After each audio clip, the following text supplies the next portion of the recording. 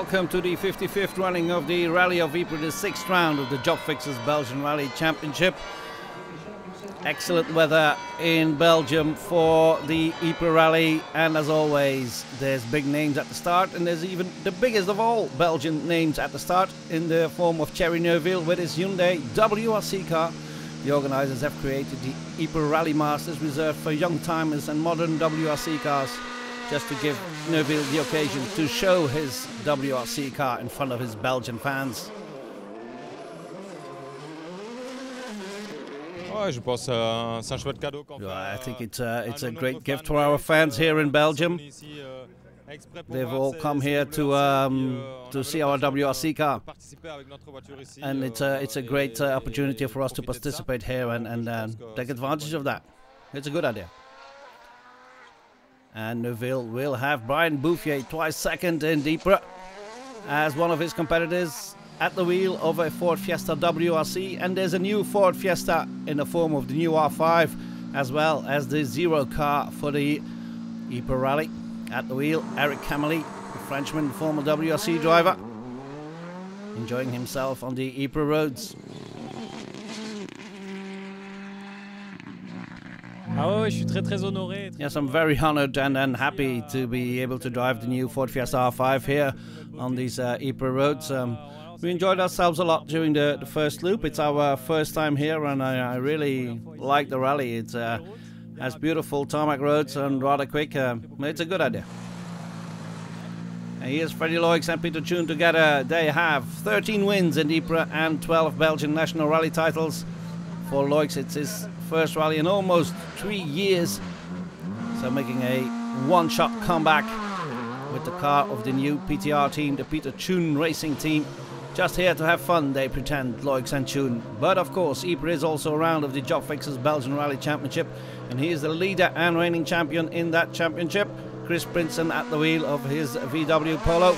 With other drivers absent, he could do a good thing here for the championship.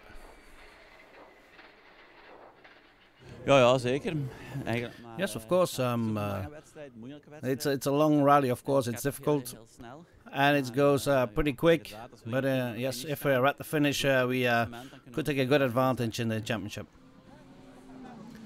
Sebastian Bedere, the Skoda youngster who finished on every rally on the podium this year in Belgium, having a good start with a puncture on the other hand.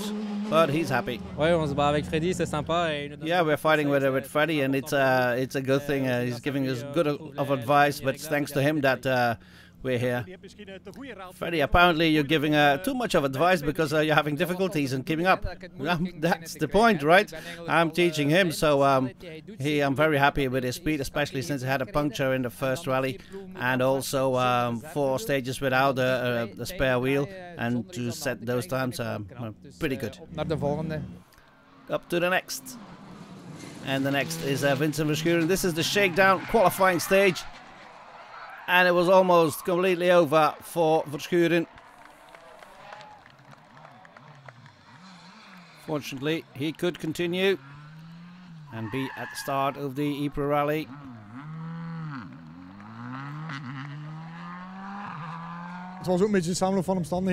Yeah, it was a bit of the circumstances. Maybe the car was a bit too low and it cut a bit too deep. So we were lucky that we could continue because it was a high-speed spin. We were in 5th gear, so you should be very happy to be able at the start. Beautiful sunny conditions in Ypres, and plenty of R5s at the start, making it a high-level rally once again. Here's Bert Koenen with his Ford Fiesta.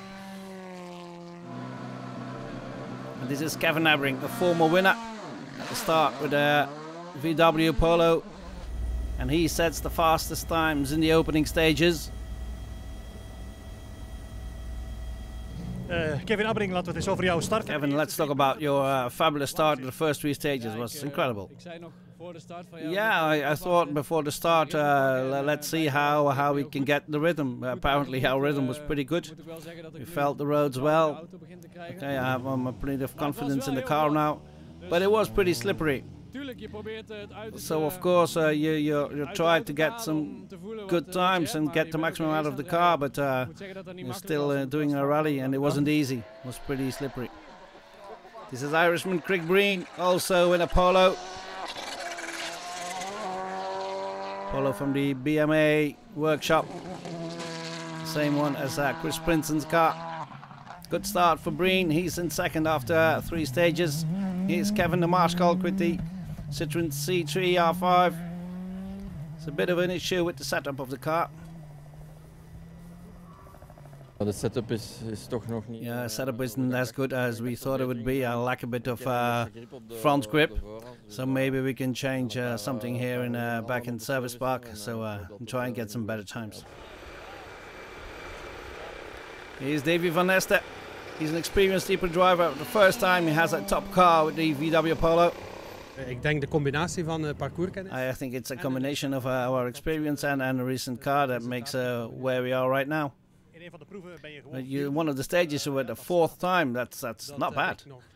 I've never done that before. I think before I had a 6th or a 7th time before, but super positief. It's great. And sometimes it goes very wrong, like here on this amateur footage. Dutch pairing Van Dijnen Verschuren, just half a meter next to the road with terrible results. Fortunately, they come out unscathed. This is Norwegian Ole Christian Veiby with the Hyundai R5. Had a bit of an issue with the pop-off valve due to the heat, probably. So not a good start for the Norwegian. Peter Jan Michiel Krakow in his Skoda, having fun on the Ypres roads. Het was goed, we hebben eigenlijk 2 warme momentjes gehad. Yeah, it was pretty good. It was a bit scary twice, and missed the braking point, and then I had the handbrake to get around the corner. But I think the rhythm is good for the rest of the other stages. Here's Peter Jan Michiel's dad, Philip Krakow, enjoying the conditions as well. Joachim Wagemans, one of the R5 drivers, but with a Peugeot, one of the few.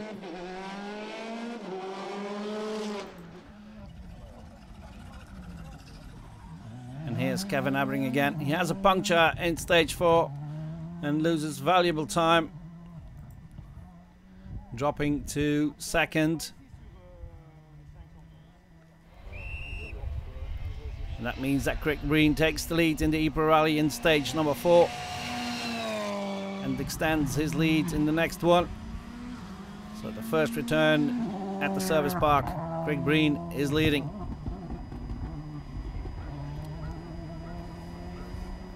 Craig Breen, great performance so far. You're on top at the moment. Yeah, no, it's been a nice start to the rally.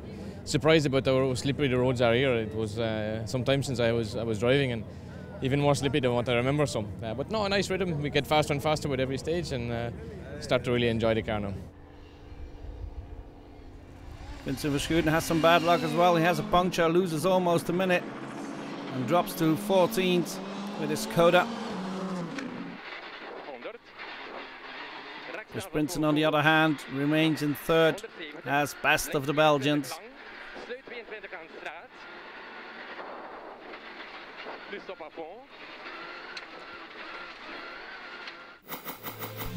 Here's the standings after 5 of the 23 stages. Breen leading from Abring, Prinsen, Bedray and Matt Edwards in 5th.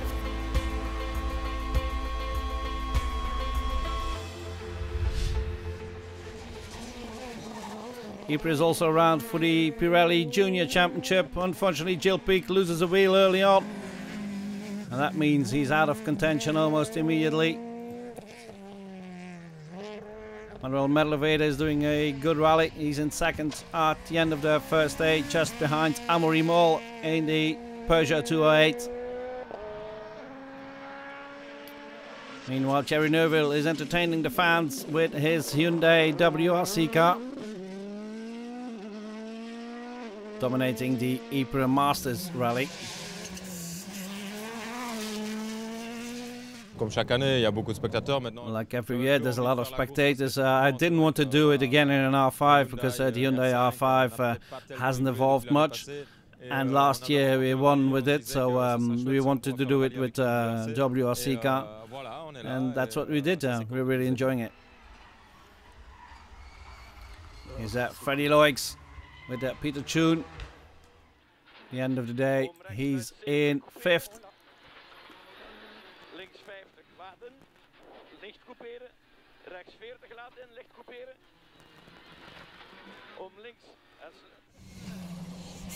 Good times for Loix. In the second loop, in 4th is his pupil Sébastien Bedouret, only 7 seconds ahead of Loix, and then Prinsen still in 3rd. Gaat heel snel. It's going very quick. It's strange at the Hollebeke stage. I felt some vibrations. I looked under the car. I didn't see anything, and then in Mason it disappeared again. But I don't know. But anyway, I think we couldn't match the times of Craig in the last stages, even without vibrations. It's really quick. And that is felt by Kevin Abbring as well. The Dutchman is in 2nd at the end of the first day. Lost some time with the puncture. Het is makkelijk om te zeggen dat it's easy to say that you don't feel where it happened, but I really feel we didn't deserve this. I didn't feel it. I think we had a good strategy from the start. Mentally we were very strong. Well, me as Veronique. Veronique has only driven with one other driver for 5 years, so now she has a completely set of notes, and she's coping well, and that's one of the reasons why we're so quick. Still leading are Craig Breen and Paul Nagel. After 9 stages, they have 24 seconds in hand. I'm trying to just enjoy the rally, to be honest with you. It's not often that you get to do these nice special tarmac rallies, and I have to say the car is handling really well. Me and Paul are in a good rhythm, and I'm not looking so much at the times and just enjoying to drive, and it just so happens that it's in a fast pace as well, so it's been one of the more enjoyable days of my career so far. And here's the standings at the end of day 1. Breen leading from Abbring, then 3 Belgians, Prinsen, Bedouret and Loix.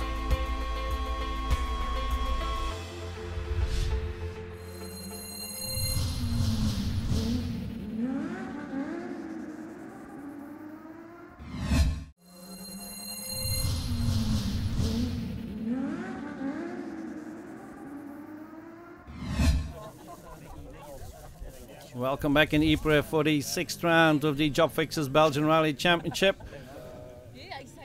14 more stages to go on the 2nd day, and this is Matt Edwards, one of the British drivers. What would make you happy this weekend? First Brit, that's the main goal. That's the only goal, really. Yeah, just going to keep working towards that. And that is exactly what Matt Edwards did. He took the lead for the drivers of the British Rally Championship on Saturday morning. All's going well for Craig Breen meanwhile. Yeah, everything is going quite well for the moment.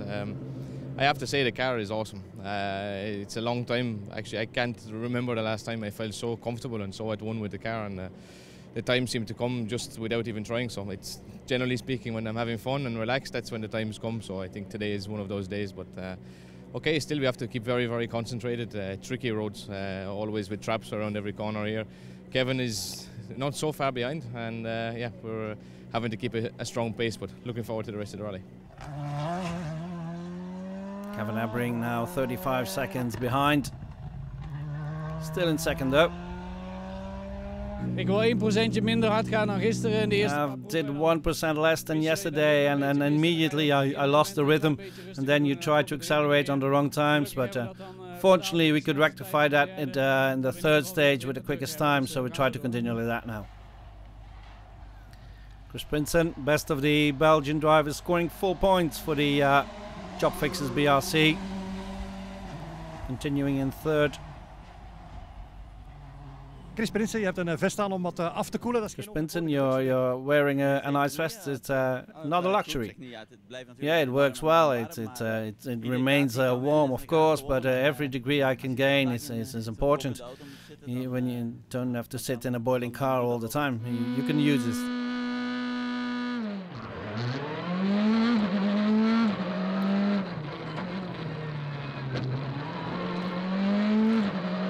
Sébastien Bedouret is in 4th. trying to edge closer to the podium positions, but that's difficult. Still, he's well ahead of Freddie Loix in a comparable car. Ik heb niet de ambitie om... I don't have the ambition to go as quick as yesterday evening when I did the second time through the stages. I tried to relax again this morning, and I'll leave the quick times to my pupil Sebastian. He can do that as well.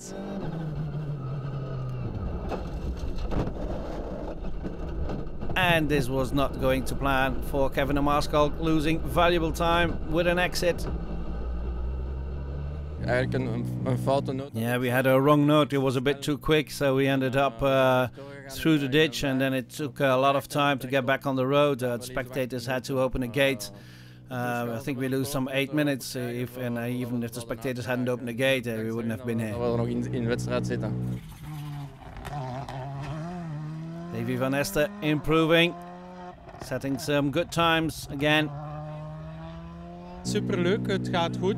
It's a lot of fun. It's going very well. I think we were around with them.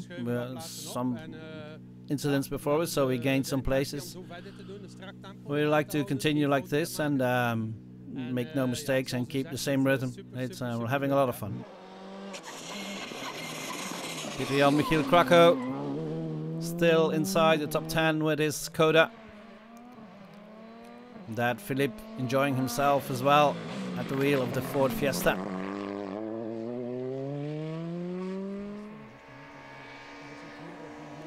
Among the youngsters, it's still Amaury Moller leading the Pirelli junior rankings.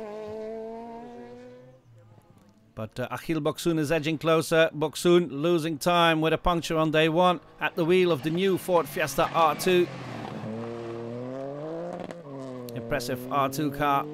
In second now, Boxoen. First of the GT cars is Tim van Parijs with his Porsche. Deze morgen zijn we vertrokken. We started a bit calmly this morning, but I knew it's a long day, so we're not going to attack immediately. We'll try to keep this rhythm now.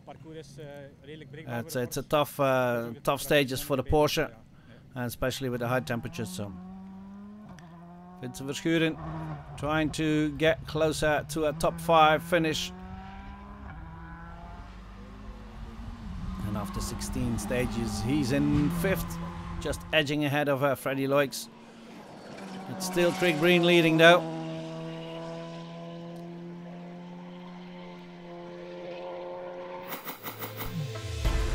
Here are the standings after 16 stages. Breen from Abbring Princeton, then Bedere and Verschuren.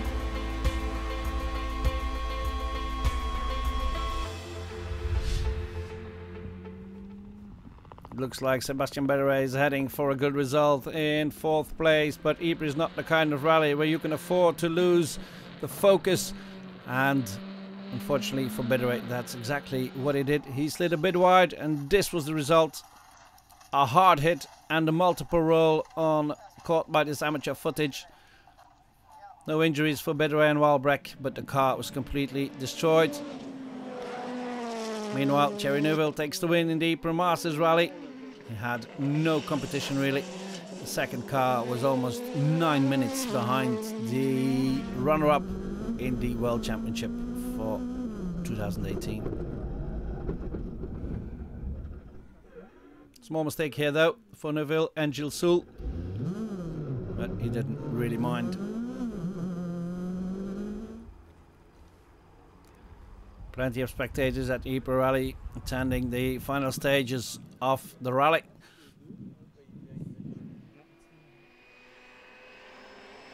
Ole Christian Vijby again hitting trouble with his Hyundai. And then the end was that the car caught fire. The drivers got out in time, but the car was destroyed. Bad luck for Vincent Verschuren as well.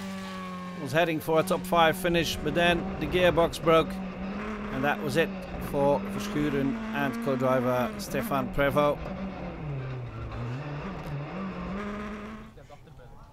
Not the best of weekends for Verschuren and Prévost then.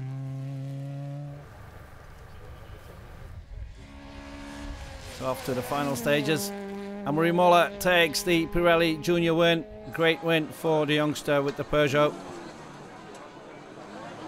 Félicitations, Amaury Moller. Amaury Moller, congratulations with winning the Pirelli Junior here in Ypres. Always great. Yeah, thank you. It's our second win in Ypres. We've won in 2014 in R1, but this one is completely different. It was a good rhythm from the start, and we led from the start. It was a really great rally. Frédéric Delplas trying to take the fight for the GT honours to Tim van Parijs, but eventually he would finish some 35 seconds behind Tim van Parijs. Great fight between the two Porsche drivers, Van Parijs finishing in 11th overall as well. Great result for Joachim Wagemans, finishing in 8th with his Peugeot. And a superb rally for Davy Van Este with the VW Polo, finishing in 5th, just behind Freddie Loix. Chris Pinson ended up in 3rd, taking full points for the Jobfixers BRC, which was his main aim. And Kevin Ebbring did everything he could, but he had to admit he was just a bit slower than Craig Breen in the lead. Still a VW Polo 1-2-3 in Ypres, with Craig Breen winning it and dedicating this superb win to his lost friend Mandy Kelly.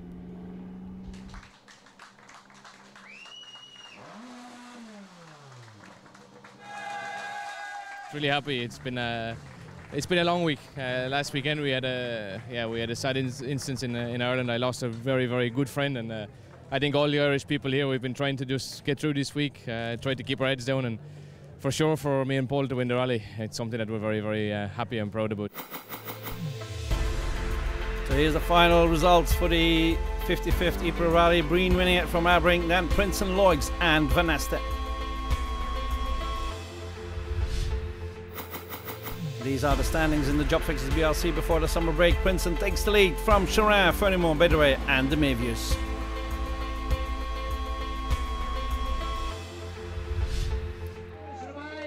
And that was it from Ypres. See you all after the summer.